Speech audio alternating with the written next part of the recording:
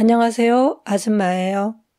고등학생 2명이 밖에서 놀다가 집에 가려는데 버스 운행 시간이 종료되었어요. 집까지는 약 40km의 거리라서 걸어갈 수가 없었어요. 학생들은 어떻게 오늘 안으로 집에 갈 수 있을까 고민하다가 택시를 타기로 결정했어요. 그런데 문제는 2명 다 돈이 없었어요. 어떻게 돈을 구할 수 있을지 아무리 고민을 해봐도 방법이 없는 거예요. 집까지 택시로 가서 부모님께 택시비를 달라고 하면 오늘 어디에 갔었는지 들키게 되어 혼이 날 것이고 많은 택시 요금으로 인해서 또 혼이 날 것 같았어요. 그래서 내린 결론이 일단 택시를 타고 집에서 좀 떨어진 곳을 목적지로 말하고 목적지에 도착하면 택시가 멈추자마자 바로 뛰어서 도망을 가는 거예요. 자신들은 10대 남자니까 나이가 좀 있는 택시기사라면 뛰어가는 자신들을 잡지 못할 것이라고 생각했어요.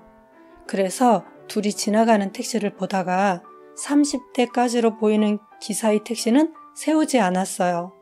좀 있다가 40대로 보이는 기사가 운전하는 택시가 보여서 그 택시를 세워서 탔어요.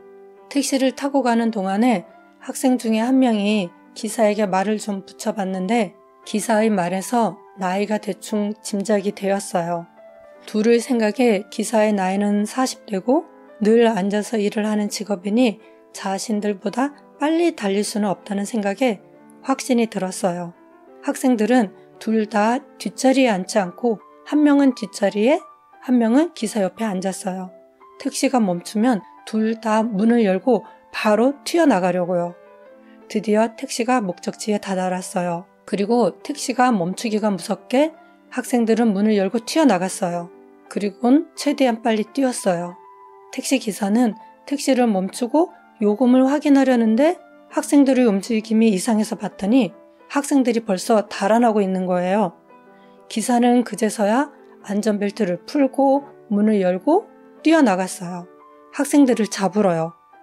뒤늦게 뛰기 시작한 40대 택시기사가 10대 남자애들을 어떻게 잡을 수가 있겠어요.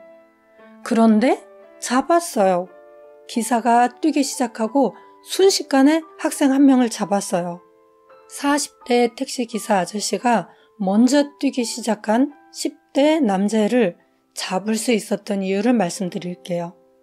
이 아저씨는 학생일 때 전국 소년체전의 100m 달리기 선수로 출전했었고 멀리뛰기 선수로도 활약했었어요. 태권도로 오랜 기간 단련된 몸은 체력 면에서도 아주 좋았어요. 그리고 성인이 된 후론 마라톤, 그것도 산악 마라톤을 했어요. 산악 마라톤 대회에 장기 출전하여 감사패도 받았고요. 거기에 산악 자전거를 타기 때문에 근육의 힘도 아주 강했어요.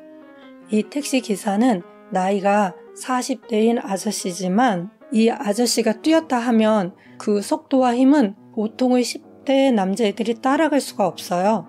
이 아저씨의 생활체육에 대해 몰랐던 그 10대 남자애들이 큰 실수를 한 것이죠. 이 일을 계기로 그 학생들이 다시는 남을 속이려는 짓을 안 하면 좋겠어요. 그 후 그 학생들이 어떻게 되었는지는 고정 댓글에 남겨드릴게요. 어떤 경우든 누구든 사기를 치는 행위는 옳지 못하죠. 미성년자가 올바른 것을 배울 수 있도록 어른들이 먼저 모범을 보여주어야겠지요.